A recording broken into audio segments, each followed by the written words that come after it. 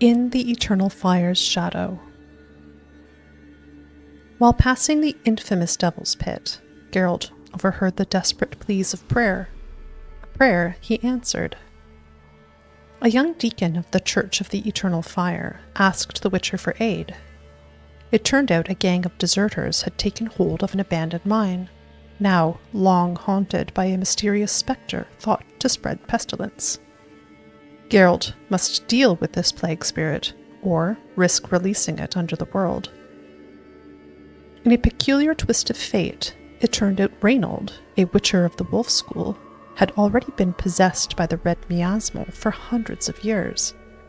Fortunately, Geralt managed to defeat the spectre, thus freeing the soul of his ancient brother-in-arms. With the young cleric's aid, Geralt managed to quell Reinald's anger and help him find peace at long last.